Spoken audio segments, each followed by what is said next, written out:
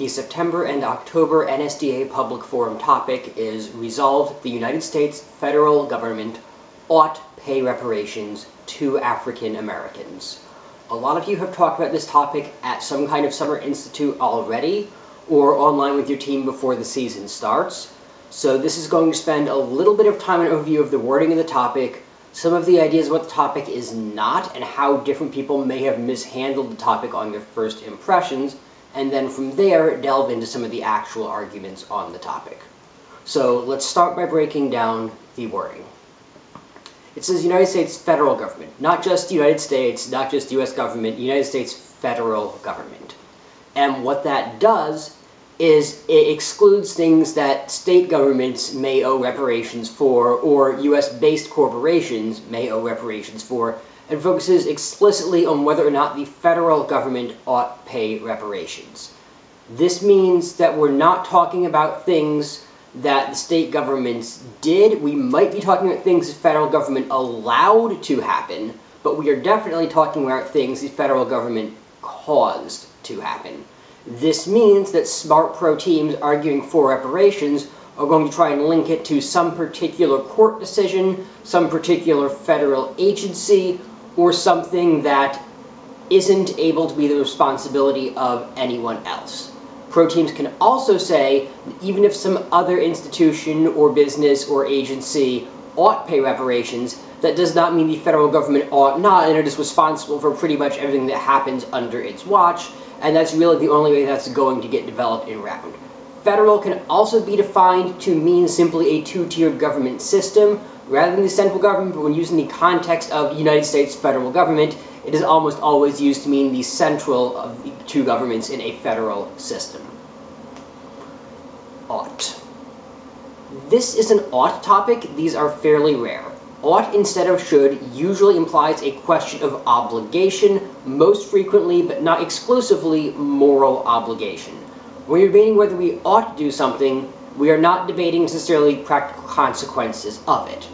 This encourages a backwards-looking view of reparations, which we'll talk about in a little bit more depth later on.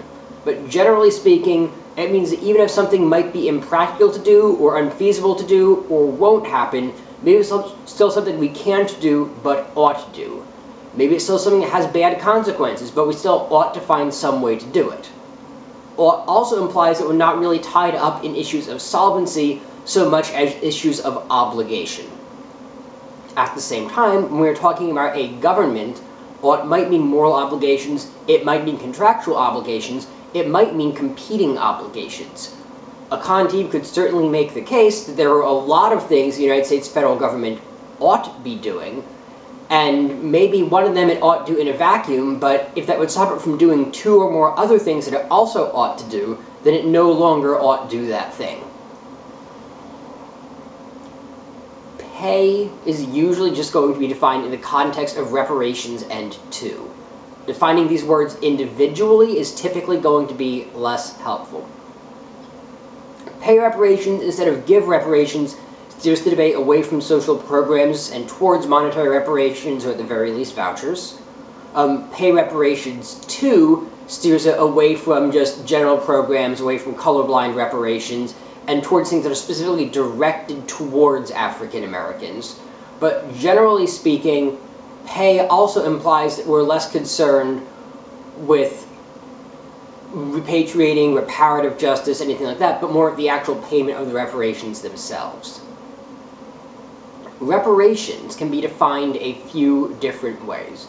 Most commonly, reparations are in cash or in kind, where in kind doesn't just mean any generic thing, but something specifically related to the offense in question. Reparations are often used when we're talking about restitution on a domestic level, or reparations on an international level. This falls somewhere in between, because on the one hand we are talking about an entire country, on the other hand they are being paid within the country rather than to a different country. So there are arguments for each kind of precedent bearing more weight than the other. Some people will define reparations as cash only. Other people will define reparations as something which has to meet certain conditions to be a genuine reparation, i.e. it has to be sincere, it has to guarantee the cessation of the things the reparation is for, which allows some interesting discussions on the 13th, 14th, and 15th Amendments that we'll get into later. But beyond that, teams are mainly going to look at reparations in terms of, are they justified on forward-looking grounds or backward-looking grounds?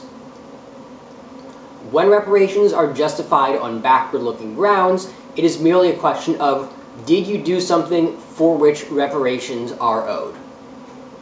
Did I rob from this person? Well, maybe he's a billionaire, but that doesn't change that I owe him something. Did I do something wrong that I can't afford to pay back for? It doesn't change the fact that I owe reparations and I ought pay them, merely whether or not I can pay them. So backwards looking says all that matters is whether or not we owe something, not what the effects of giving what we owe will be, but simply whether it is owed in the first place. Forward-looking reparations are less concerned about why we owe the reparations and more concerned with the effects of the reparations will be and what benefits they will have on the community the reparations go to. So for instance, forward-looking approach to reparations would say that if it makes things worse before it makes things better, or if it prevents other more beneficial things from happening, then we ought not give reparations, because it's not a question of what we owe for the past so much as what obligations we have towards in the future. So that's one of the bigger clashes you will see on the definition of reparations. Again, 2 versus 4 versus in the general direction of, if you are paying reparations to African Americans, then that probably means that you're not just looking at programs that generally alleviate poverty or generally benefit education or generally benefit people in the inner city. Just because urban and inner city are used as code words for black by politicians does not mean that reparations that are just social programs targeting anyone in the inner city are to African Americans, and there's a distinction there. Lastly, African Americans. It says the reparations are to African Americans. Some people prefer that term over black. People prefer black over African American. There are legitimate arguments for both. Outside of this topic, when in doubt, if someone tells you what they want to be called, just call them that. It's really that simple. For the purposes of this topic, African Americans probably includes a slightly larger group of people. It probably isn't really a question of any kind of blood quantum or anything like that, but at the same time, it can be a question of just any one of like 4 or 5 different census entries being counted as African American. African American really came into popularity late 80s, early 90s, Rainbow Coalition as an alternative to black, but at the same time can include recent African immigrants whose parents came here in the 80s or 90s and might not necessarily be people who are owed reparations for these same things as people whose ancestors came here unwillingly during the Triangle Trade in the late 18th century. So, at that point, we need to look at this more in terms of how do we decide who these reparations go to? Who counts? Please note the resolution does not say reparations for slavery. It says reparations to African Americans. This means these reparations could be for slavery. They could be for the Southern Redemption in the years of Jim Crow after that. They could be for the separate but equal times after that. They could be for the discriminatory housing practices that continued up through the 1960s. They could be for the discriminatory voting rights laws, the last one of which was finally knocked off the books in Alaska in 1973, or they could be about ongoing injustices in the present. So there really isn't a time frame for when these reparations are owed from outside of what teams articulate in the round.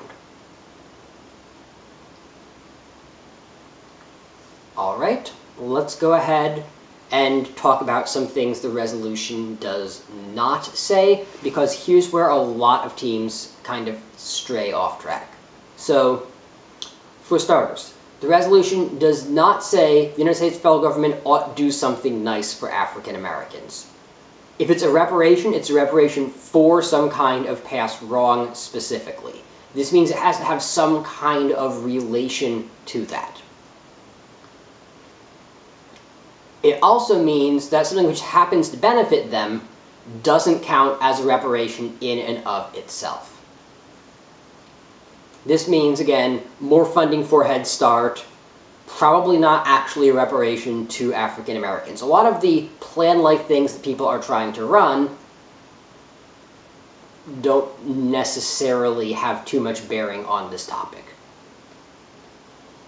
The resolution also does not say the United States federal government ought pay reparations to African Americans and nobody else. There are some con teams who have been arguing, well, if we give them reparations, then these other groups will also be justified in wanting reparations.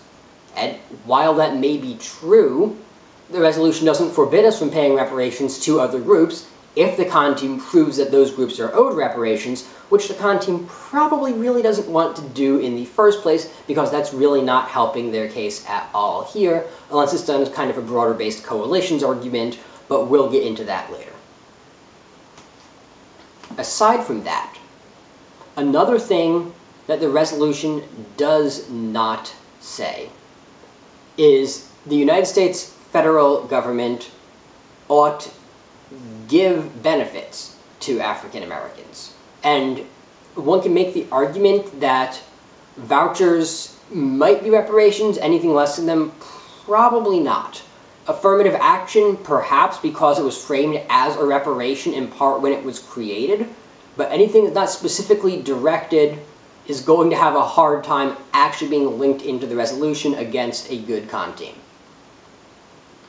So, for instance, if I say, we've done all of these things wrong, we owe something for them, as a result of that, we need to give better schooling, or we need to give cheaper rent, or we need to give housing vouchers. Those might not have too much bearing on the original offense, but they're also probably not actual reparations in a meaningful sense. If I burn somebody's house down, and I'm ordered to pay reparations for that, I don't get to say, well, I don't want to give you money because I don't think you'll build a very good house with it. I'm not convinced that you'll actually do the right thing with this. I'm not sure you should have this money. I'd much rather just give you something else nice instead. That's probably not a reparation. Vouchers are often used by pro teams who are trying to avoid the issue of cost, which really means they're used by pro teams that don't understand how vouchers work. If you were going to spend money on housing and you're going to spend vouchers on housing, the voucher still costs the government the same amount of money, unless you are deliberately shortchanging what you believe is actually owed in reparations. The only main difference on this topic between spending money and giving vouchers is that giving vouchers basically says, we don't trust you to make a good decision with what we are giving you as reparations. The resolution also does not say African Americans ought accept reparations from the United States federal government. The question is about the federal government's obligation to pay. It is not about whether or not accepting these reparations is correct, is beneficial, etc. A con team could spend a lot of time arguing that the reparations will be rejected or ought be rejected, but that's not a reason the federal government ought not offer, and arguing in that direction doesn't really directly clash with the resolution. So be aware of that going into your rounds as well.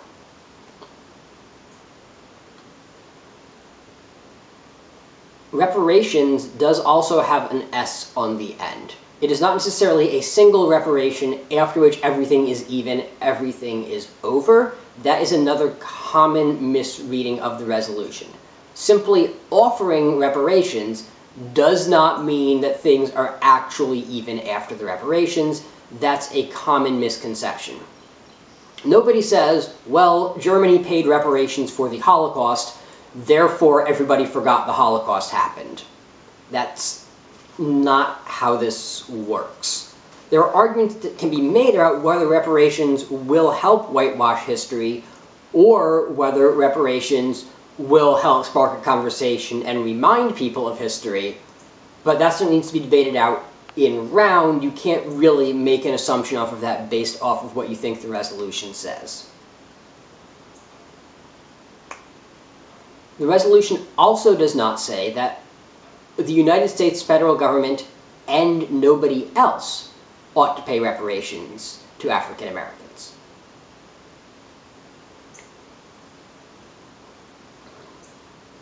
So at that point, a continuum arguing that it is more the insurance companies, the banks, and the shipping companies that profited most from slavery, or if it is them just arguing that the states produced more offenses than the federal government did, that is simply a case that someone else owes reparations to, not an argument against reparations being owed. Similarly, when you look at reparations for World War I and World War II, you see that both companies within nations and the nations themselves paid those reparations. And you can see the same thing looking at the United States, which is actually a decent segue into historical precedent. Back in late colonial times in the US, before chattel slavery had actually been entrenched so much, there were common transitions out of slavery, and some former slaves did manage to get reparations for their treatment back before it got more codified, right before the Revolution and right after the Revolution. Beyond that, there have also been reparations paid to other groups in the United States, most notably Japanese Americans post-World War II. Now, reparations don't need to be for something that was illegal at the time, or even something that has become illegal since then. The Supreme Court case that justified the Japanese internment camps, Korematsu versus United States, is still on the books as correctly decided. Now, admittedly, many justices since then have said if they knew what they knew now, they would have decided differently, that they believe it should be considered incorrectly decided, but it is still settled precedent as far as the law is concerned. We did not pay reparations because what we did was illegal. We paid reparations because we came to believe what we did was wrong, and some degree of restitution was owed for that. Reparations for the mid-1940s were justified in 1985 and enacted in 1988 predominantly through cash payments. Korematsu becomes disanalogous as a reason for justification when you look at other cases that have been overturned since then when we're talking about African Americans. Very often this is going to look back to things like Dred Scott, then Plessy v. Ferguson, before all the cases that we got to with the Warren Court. Though at the same time, a pro team could theoretically talk about reparations owed for decisions since then, like Milliken versus Bradley, and how busing patterns reinforce segregated school districts. So it doesn't need to be limited in the same way that it was limited to an event. The other place that the Japanese-American analogy falls apart is the idea of nationality versus the idea of race. We paid reparations to a specific nationality. We did not pay it based on a particular ethnicity. And there's an important distinction there. It was very easy to know who was owed reparations for the internment camps. It's not so easy to know which African Americans are owed reparations, how much they are owed, how we decide that. And at first, this seems like a difficult thing for the pro team to explain, because the pro team has to talk about, like, do we either let people self-identify? Anybody who thinks they're African American gets reparations? Does Rachel Dolezal get reparations? Do we establish courts to determine who gets reparations? Do we have panels that determine blood quantum and re-entrench the same systems of racial classification that we are trying to avoid and that got us into this mess in the first place? And really, there's two ways out of this for pro. The first way is just to say, well, if we have to pick, then we might as well just look at the census, see who has a family member that identified themselves as black, African American, etc. on the census prior to reparations being announced or prior to whatever event the pro team argues reparations are owed for. The second thing is just to sidestep the question entirely, and I think that this really deals with the majority of con arguments I have heard on this topic. This topic is hard to negate correctly.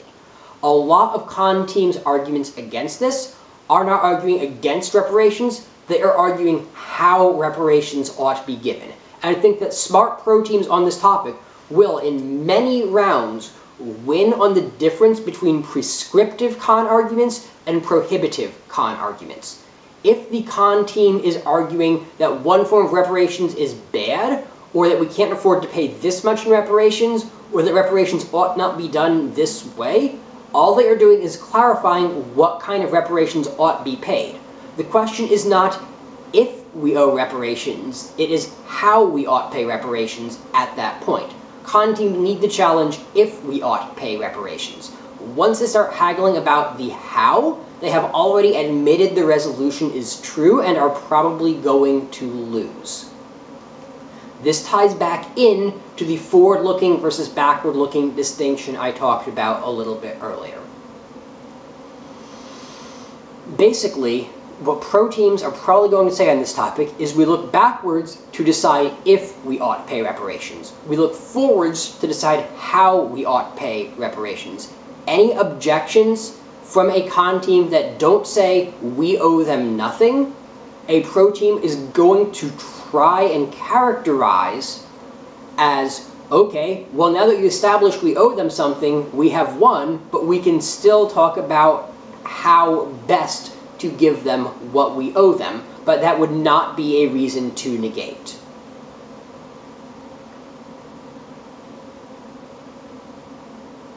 Aside from that, there are a lot of individual arguments that can be discussed on this topic. Most of them fall into the broad categories we've talked about already. I will do a follow-up to this that talks about specific arguments in more depth. Go ahead and message me, leave comments in the group or on this video about specific arguments you want dissected in more detail, and I will gladly look at those in more depth. Same with definitions, same with ways to frame the topic. But generally speaking, the majority of clashes on this topic are going to come from whether or not the government has an obligation to pay some kind of reparation for past wrongs, and con teams want to pick one of those three areas to try and disrupt at. Thanks for watching. Go ahead and leave questions about specific arguments for the follow-up, and I will try and put as many of them in there as I can. Best of luck in September and October.